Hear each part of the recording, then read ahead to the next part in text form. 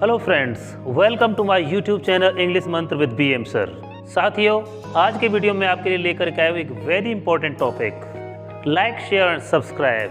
पूरा वीडियो देखना है, अंत तक बने रहना है। Time changes all too soon. Students, today I am going to talk about the proverb which is related to very rapidly changing relationship of teachers and students। कभी कोई टाइम हुआ करता था, या यूँ कहें कि हमारे टाइम में when I was a child, उस समय जब हम स्कूल जाते थे, प्राइमरी क्लासेस पढ़ते थे, तब एक कहावत कही जाती थी कि डंडा छूटा और बच्चा बिगड़ा। ये कहावत कही जाती थी। और not only in our country but also in foreign countries also एक प्रोवर्ब कही जाती थी, जिसका हम अभी डिस्कशन करने वाले हैं कि डंडा छूटा बच्चा बिगड़ा। इस तरह की कहावत कही जाती थी। अब आज के क्या मायने हैं? आज स्टूडेंट टीचर रिलेशनशिप ऐसा हो गया है कि कॉर्पोरल पनिशमेंट या शारीरिक दंड, शिक्षक विद्यार्थी को हाथ भी लगा देता है थोड़ा सा तो शिक्षक के सामत आ जाती है, लेने के देने पड़ जाते हैं। इस तरह का एनवायरनमेंट बन चुका है। अब आज की डेट में ऐसा बन चुका है।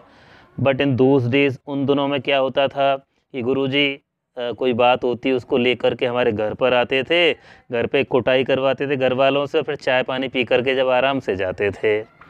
और अलग अलग टाइम की अलग अलग बातें होती हैं। तो उस समय ये कहावत सटीक बैठती थी कि डंडा छूटा बच्चा बिगड़ा। और इंग्लिश में हम कहते हैं spare the role and spoil the child. Spare the role and spoil the child, ये कहावत उस समय कही जाती थी। स्पेयर का मतलब होता है छोड़ना या बचा देना, और रोल मीन्स डंडा होता है। स्पॉइल का मतलब होता है बिगाड़ना या बिगड़ना। स्पॉइल द चाइल्ड, बच्चे का बिगड़ना। तो ये अलग अलग बातें हैं। अभी जैसे हमारे कुछ साथी लोग कहते हैं कि उस समय जब इस तरह का बिहेवियर था या इस तरह का रिलेशन था स्टूडेंट टीचर के बीच में, उस समय के अधिकांश विद्यार्थी सक्सेसफुल हैं, सफल हैं। और आज के अधिकांश विद्यार्थी हम कहें तो वो just suffering from many problems just like unemployment, stress, तनाव से गुजर रहे हैं, अनएम्प्लॉयमेंट से गुजर रहे हैं, बेरोज़गारी से गुजर रहे हैं। बहुत सारे विद्यार्थी जो कि अभी नई शिक्षा नीति के तहत पढ़ कर के आ रहे हैं। तो अलग अलग टाइम की अलग अलग बातें होती हैं। फ़िलहाल आपको जो लगता है वो आप कर सकते हैं।